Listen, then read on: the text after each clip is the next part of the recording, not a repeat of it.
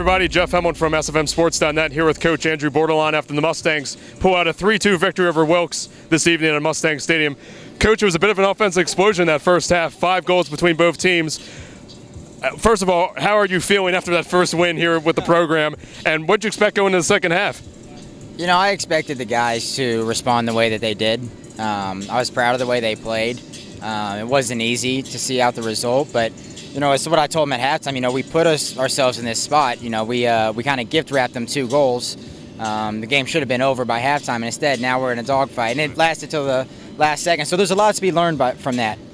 Kevin Benitez got 2 goals for your guys. He opened up his campaign with the 2 goals. How's he going to improve after this performance tonight? Kevin's a guy that has a lot of ability.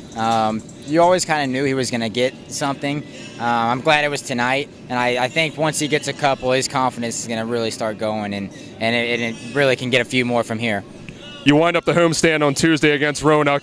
Give me a little scouting report against the opponent coming up. Oh, I'm working on that tonight. I haven't seen them yet, so I think that's tonight's agenda. Now that this game's over, we'll start focusing on Roanoke. Well, first off, enjoy the win, your first win with the program, and then you'll get the scouting report going, and we'll see you back here on Tuesday. Thanks again, Coach. Thank you. Hey, Coach Andrew Bordelon joining me after the Mustangs win 3-2 over Wilkes here at Mustang Stadium.